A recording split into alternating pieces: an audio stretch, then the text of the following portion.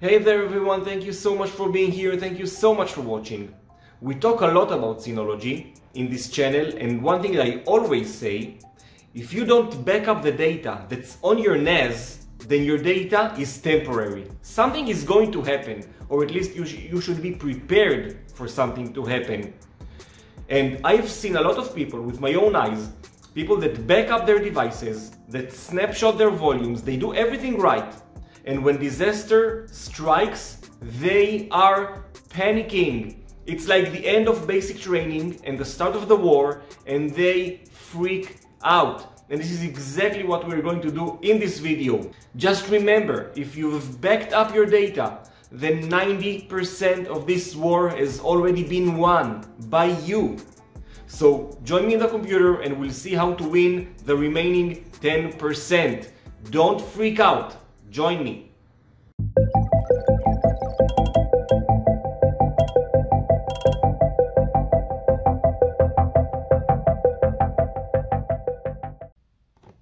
Alright guys, so we are at the computer and I have created a virtual DSN device so that we can play around and see how to recover from several disasters.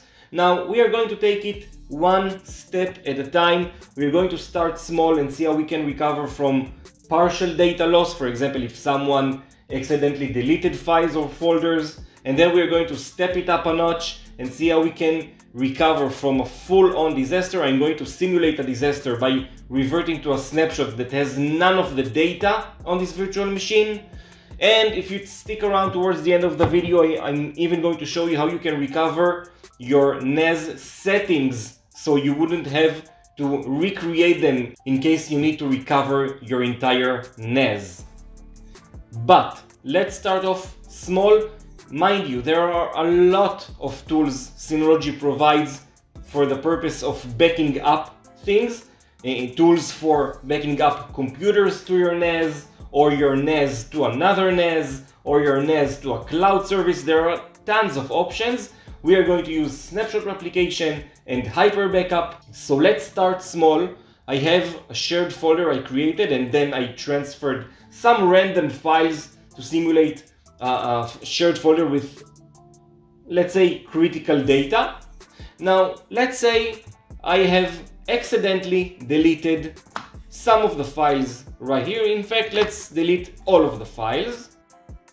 And let's say this deletion was completely accidental.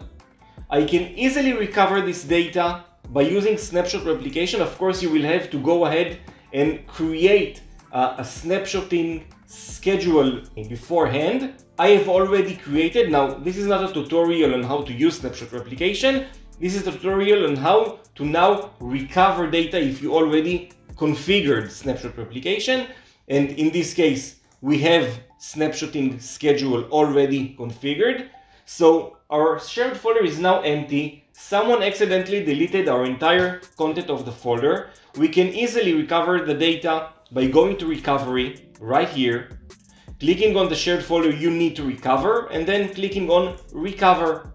I have several snapshots, so I'm going to take the latest snapshot possible, clicking on action and restore to this snapshot. I can take a snapshot before restoring. I'm not going to do that. I am going to restore the settings of the shared folder and clicking on OK, click on close. Let's refresh the folder. And presto, all the data that was accidentally deleted is now right here. We can even do more fine-grained recovery. For example, if I just delete one file, it will be the exact same process, but I can even dig a little deeper. Again, going to the recovery tab in snapshot replication, clicking on recover, going to the latest snapshot, and then clicking on browse. I can now select the file that I have deleted and simply drag and drop it to the shared folder. Let's go ahead and close this window, refresh the window, and as you can see, the file is right here. That's great. That's our partial disaster recovery. Now, we're going to simulate a very catastrophic disaster. I am going to show you that I already created a hyper backup task to back up my data to an off-site Synology NAS. So now that I have this backup task already created and running, 90% of the war has actually been won. But now let's simulate the actual disaster. I'm going to go to my primary NAS that the virtual DSM device is running on. I'm going to shut it down. Alright, now it's powered off. I'm going to revert it to a snapshot that I have taken before any data was inside this shared folder. Alright, so the virtual machine has been restored or reverted to a snapshot that does not contain any of the data we had before. This simulates a situation where maybe your NAS caught on fire, you had to buy a new one, or you got hit by ransomware, your entire data was encrypted, you had to maybe factory reset your device.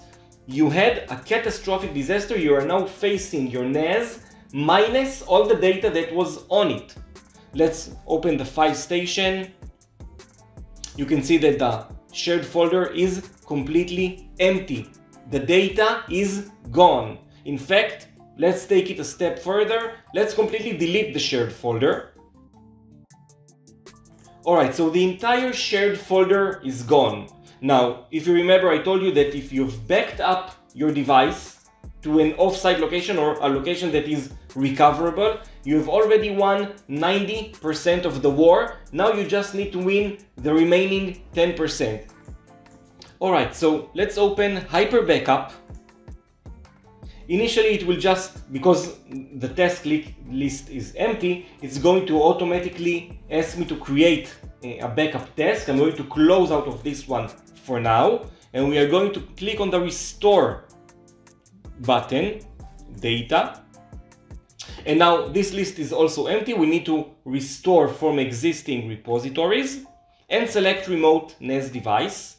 Click on Next. Again, enter the details of the remote NAS device you have backed up to. Click on Login. If needed, go ahead and provide a username and password. Again, select a shared folder that holds your backup data. It automatically found mine. Let's click on Next.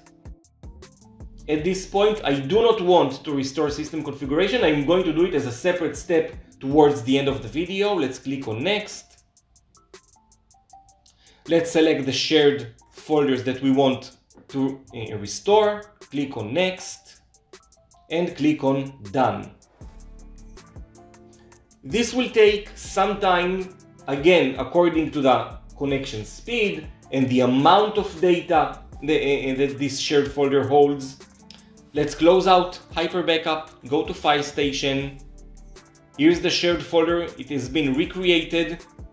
Alright, so as you can see, our data is fully restored, but there are a few steps we need to do to make sure our data is continuing to be backed up. This is not the time for a sigh of relief. We'll reopen Hyper Backup. It will again provide us with a wizard to create a backup task. We need to go ahead and do it. Select a remote NAS device. This time select relink an existing task. Remember, we already had a task running. We just want to reintroduce this task to the new restored NAS. So again, provide the details of your remote NAS. Select the shared folder that holds the backup data. Click on Next. Click on Yes. Select the shared folder you want to continue to back up.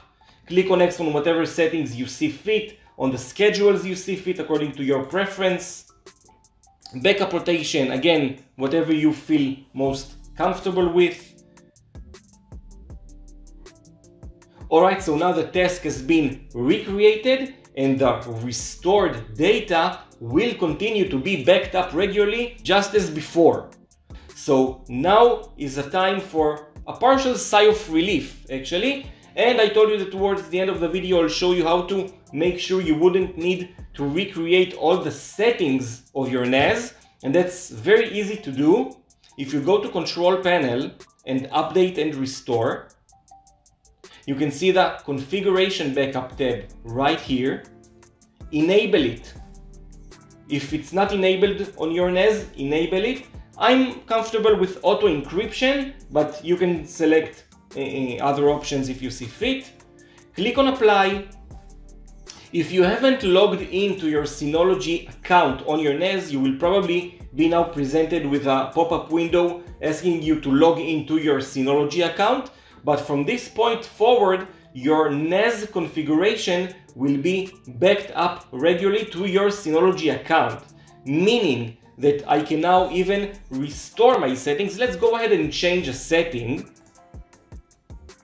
Let's select manually configure a DNS server just for the lack of a better idea. We have now changed a setting that is different now from our backup. So let's go ahead to our backup and restore, update and restore, sorry. Configuration backup, click on restore. If you need to restore your NAS settings, restore from my Synology account, click on next.